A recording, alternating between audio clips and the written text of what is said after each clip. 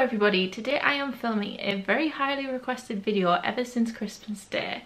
As you can tell by the title of this video, something pretty amazing happened on Christmas Day. I got engaged and a lot of you want to know what happened, you want to know all the gory details and what plans I've got for the future and all that kind of girly chitter chatter stuff. So I've got myself a hot chocolate and we are going to have a chat about what happened, fill you in on all the details and what's going to be happening going forward. So go and get yourself a cuppa, get your comfies on and let's have a little girly chat about my proposal story. Okay, so where do I begin? Beginning would be a good place, but I don't quite know where the beginning is. On Christmas Day I was very lucky in the fact that I was doing Vlogmas, and on the morning I asked Phil if he wouldn't mind recording me opening my presents because I was going to do like a little montage at the beginning of my vlog, and he quite happily obliged, which I did think was a little bit strange at the time, but hey ho, I was doing Vlogmas and I thought brilliant, exactly what I wanted, it means I don't have to set up a tripod, everything.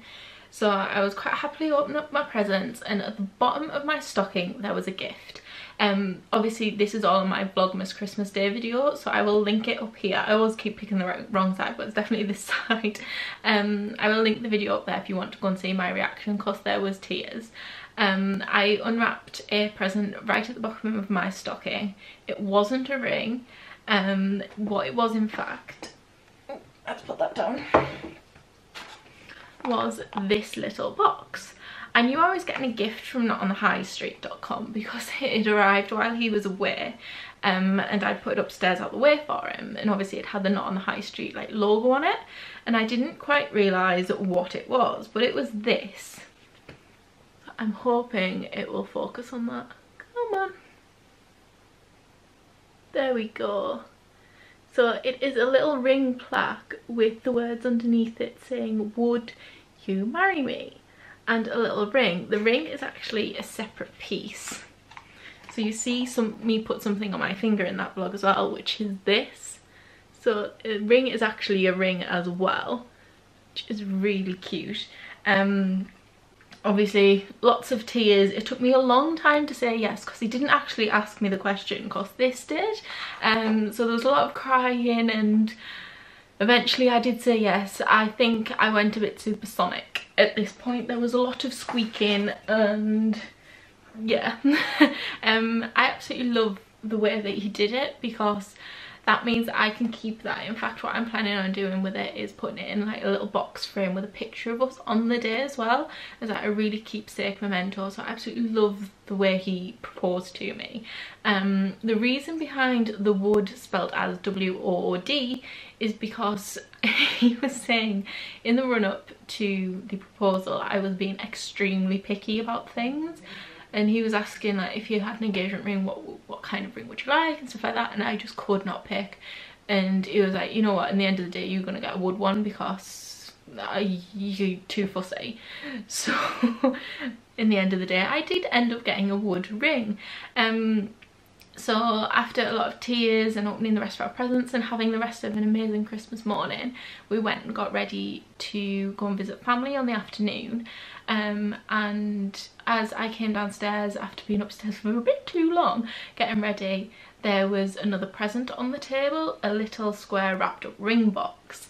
I spotted it and I was like, what's that? Is that a present for the family that we need to take with us? And he was like, don't know. Who do you think it's for?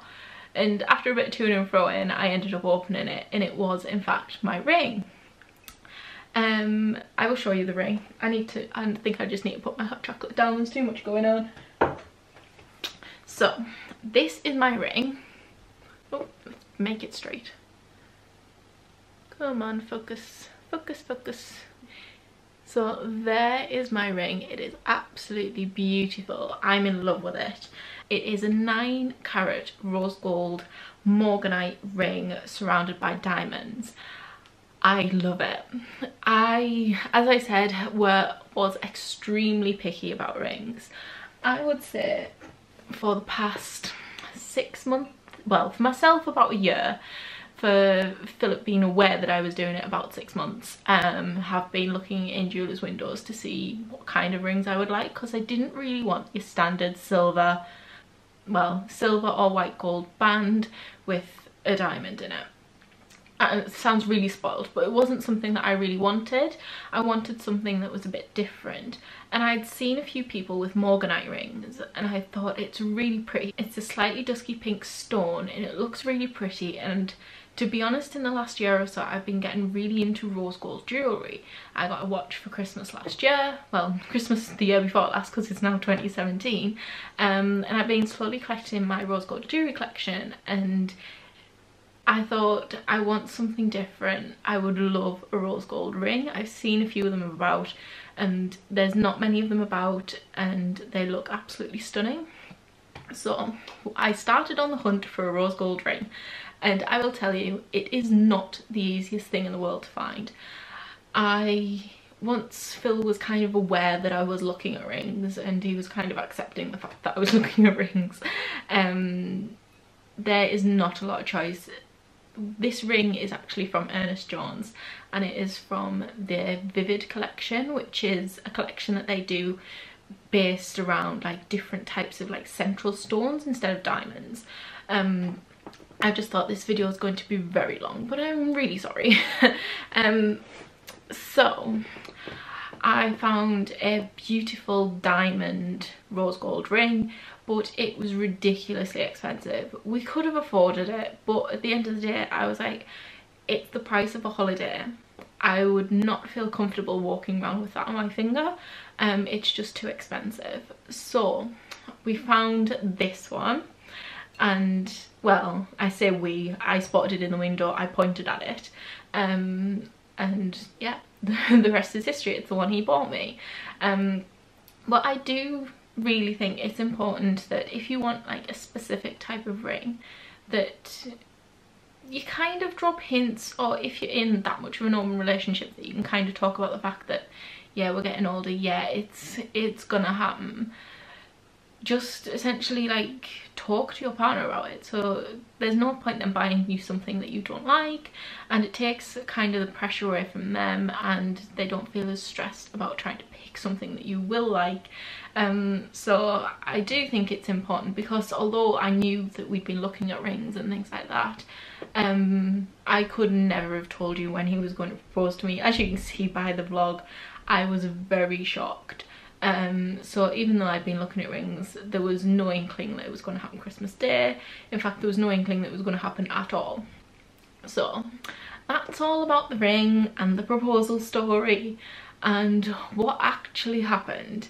But now that is in the past and we need to look forward. We need to be looking at weddings, which is the next thing that I'm gonna have to try and talk him into. No, like when he proposed and all the family found out and everything, the first thing they asked was dates, and Phil's reaction was 5 years, and I was like, no, not happening, definitely not going to be in 5 years. In my head, I'm predicting it's going to be 9 to 18 months of planning. 9 is the very nearest. Again, it's all work related. I've got really busy times of the year where there will be no way I will be able to take time off to go and get married. And same with him, we need to work around work essentially. So at the moment I'm looking probably more to the 18-month mark. But I am getting excited now about wedding planning. I've taken a couple of weeks. I've not actually like gone out and bought wedding magazines yet, because I wanted to kind of enjoy the like excitement of being engaged and everything like that. But now I'm like switching my attention to the wedding planning. At the end of this month there is a big wedding fair in the Metro Radio Arena in Newcastle, which I have asked my mum to come with me to. I have been to it before with one of my friends about 4 or 5 years ago. It's a really good wedding fair, so I'm heading up there to try and get some inspiration and ideas. At the moment I am looking out for a wedding planner, not someone to plan it for me, because this has been my dream to plan my own wedding, so I will definitely be doing it myself, but I want kind of a planner to like document it all, keep all the lists of I'm a stationery geek, so any excuse to get a new planner and I'm like on it. So I'm going to keep an eye out for a new wedding planner. If any of you have got any recommendations of good wedding planners, leave them in the comments down below, sorry. Also, I may even consider DIYing one if one doesn't quite fit all of my needs. And as well, I have been watching wedding videos and wedding series on YouTube for quite a while. So there are a few books that I quite fancy ordering, so I'm going to order those tonight. And I'm also going to pick up some magazines tomorrow when I'm back at work and start the wedding planning. I'm planning on creating like mood boards and getting a general feel of what I want. I do not want to spend a small fortune on a wedding. I do not see the point. I understand that I want to celebrate my wedding with my friends and family, but how much money I spend on a wedding is not going to make it a magical day. What's going to make it a magical day is marrying Philip and sharing it with all of my friends and family. So whether my cake is pink and gold, or if it's white and silver, or if it's 4 tiers or 16 tiers, is not going to make a blind bit of difference on the day. I just want to be with the people I love, marrying the person I love. So I am hoping to do it on some kind of a budget. I do not want to spend a small fortune on it. So that's about where I'm at the moment. What I am planning on doing is a wedding series. As I've said, I've loved watching these for a good couple of years on YouTube because a girl can plan and dream. So I definitely want to film my own little wedding series. The first video will be up towards the end of this month, I think. And it's going to be all about like getting started on wedding planning. Hopefully I'll have a wedding planner by then, so I'll share that with you. I'll share which books I bought, which ones I found useful, and also I think I may vlog the wedding fair as well, just to give you a general feel of like what's happening around there. But yeah, that is my amazing proposal story. I still can't quite get over that it's happened, and I'm beyond happy. I can't explain it. I'm just like, this Christmas period has been one of the best Christmas periods ever. I've like properly gone for my YouTube channel and feel so blessed with it, and found so many amazing people on YouTube and made some amazing friends, and also being proposed to, spending it with family. Honestly, this Christmas period has been one of the best ever, and I do not want to head back to work tomorrow and admit that it's over. My Christmas tree came down today and I was pretty sad about it. But anyway, we are looking towards the future, looking towards the wedding and getting excited about it. So that is my little chit chat over. If you want more chatty, have a cuppa, let's talk kind of videos, please leave them down below, because I've really enjoyed filming this and just talking to you guys, even though you're not really there, but you are. Just let me know down below. And yeah, don't forget to check out my 100 subscriber giveaway, which I uploaded on Tuesday this week. So you can enter that, and I will see you all in my next video on Sunday, and goodbye for now. I'm gonna be myself, or I could be someone else. No one's stopping me now.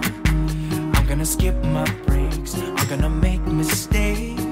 I just wanna feel alive. It's just what I do when I'm out, so